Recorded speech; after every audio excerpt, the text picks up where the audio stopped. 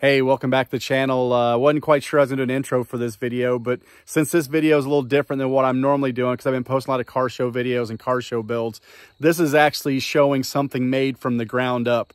And I couldn't figure a better place to start than at Johnson's Radiator Works, because it's amazing how much goes into making one single radiator. There's a ton of parts, and it's all made by hand from raw parts. And I'm pretty much used to going to like O'Reilly's or something and buying a radio for $100, using it for a couple years and replacing it.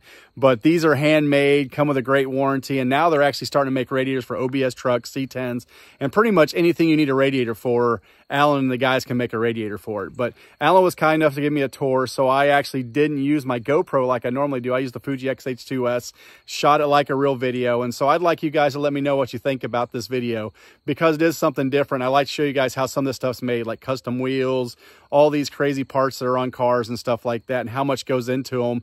And then when you go, I don't know how cars are worth this much. I mean, wait till you see all the parts to a radiator. I kind of geeked out on it. It's kind of funny how Alan actually nerds out on it a little bit too, because he actually, in a lot of this video, is doing a lot of the build parts too, like making tubes and making fins and welding and painting and all that stuff. It's pretty cool, but he can do it from the ground up. But he has a small skeleton crew, and they're still knocking out some great radiators. So I hope you guys enjoy this video, and let me know what you think of it in the comments, because we're planning on doing more of these. And I'll let Alan give you a tour, and I'll stop talking. I hope you guys enjoy the video. I'm Alan Johnson, and we're here at Johnson's Radiator Works. I'm going to walk you through today and show you how the best handmade copper brass radiators made here in the USA. We took over what was Walker Radiator Works, which was a company that was founded in 1932. Walker was the one behind all the innovation and technology in these radiators that's made them such a good product for the street rod, hot rod market.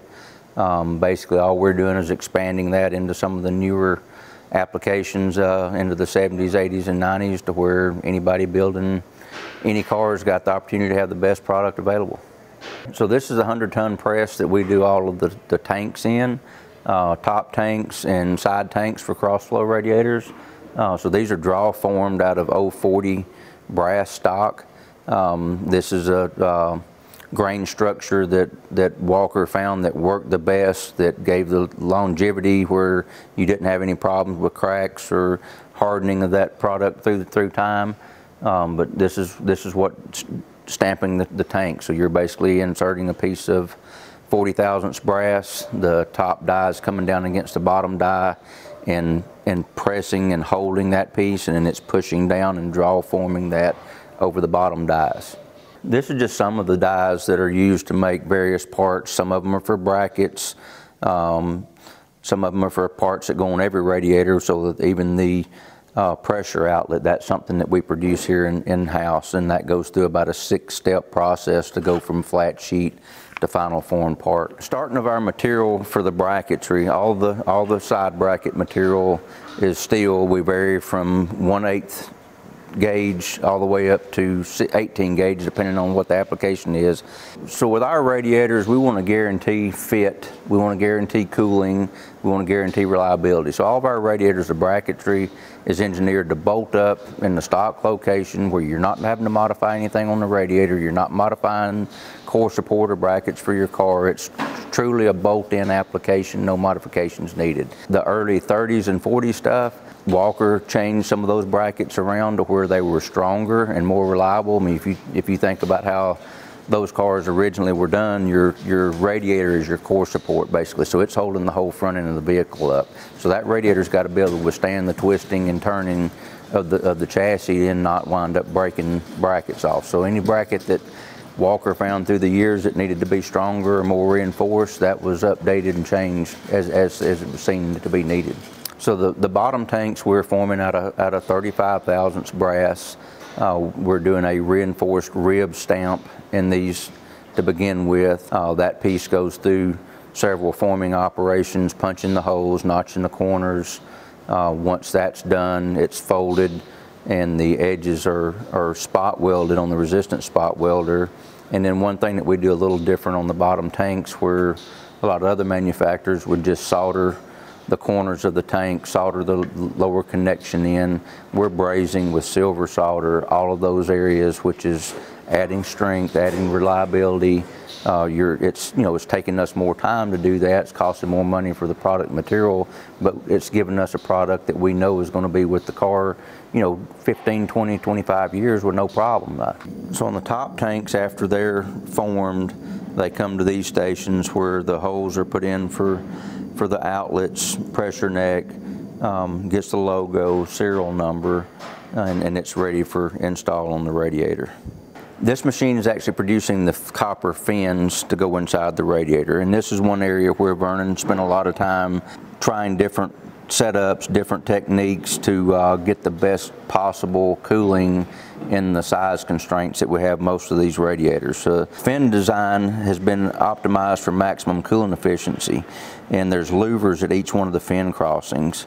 These louvers have been computer designed and manufactured to a precise angle and length, and their location and angle on each fin is designed to eliminate air boundary buildup, which is a layer of air that insulates the fin material from the airflow.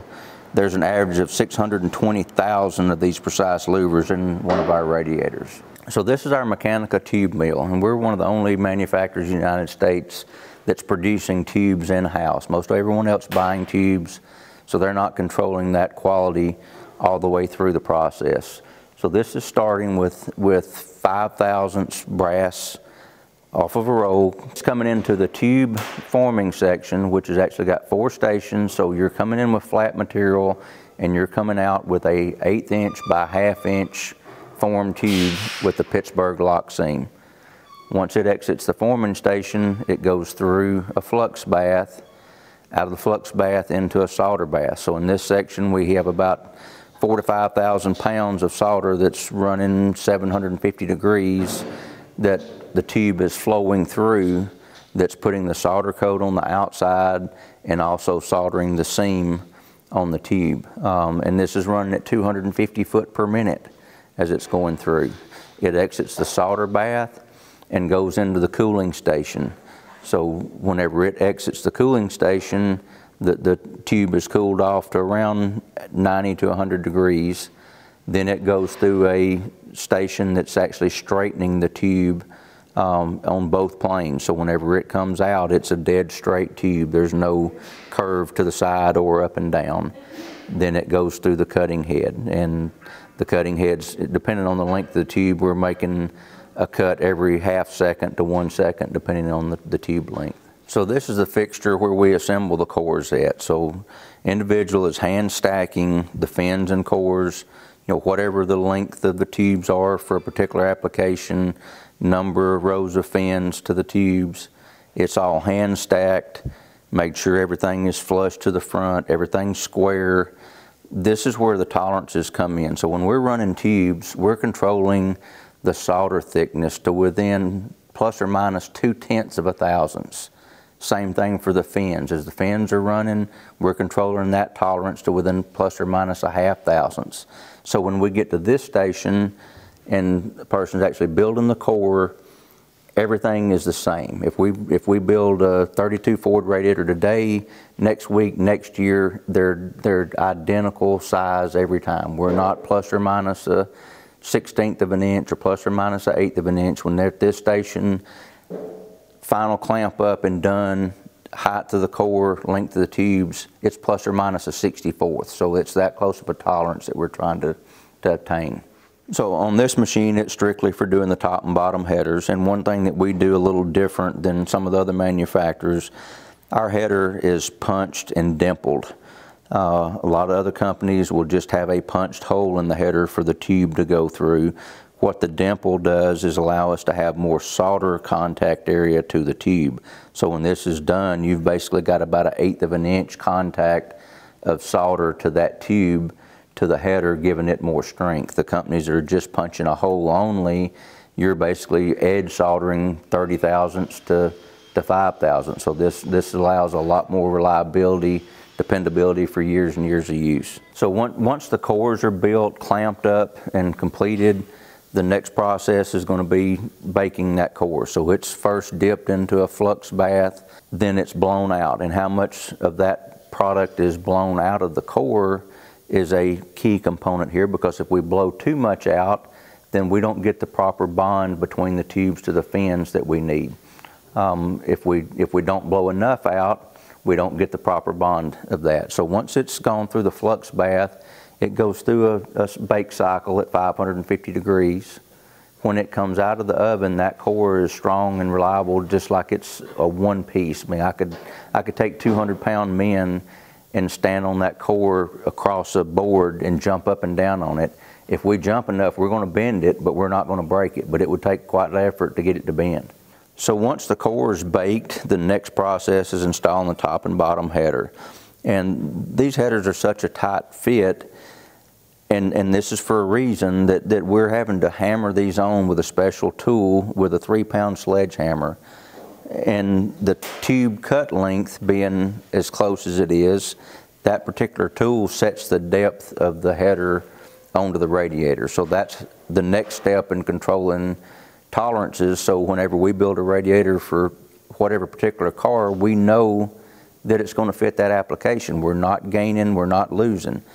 Once the header is hammered onto the core, then it's even tightened even further by coming back and actually hammering a special tool in each tube that is swedging the fit of the tube to the header.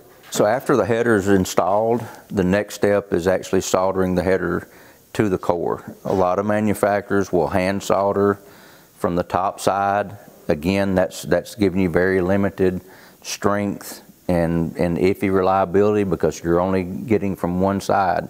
We're actually dipping the header. So part of the control process on the length of everything, we have to have the correct amount of tube sticking through the header, correct level of solder in the header dip pot, so whenever that is inserted in, it's actually wicking the solder up the tube and actually going to the top side of the header as well. So you're getting a full 1/8 inch contact of solder on each tube to the header. So at this stage, the radiator is ready for final assembly.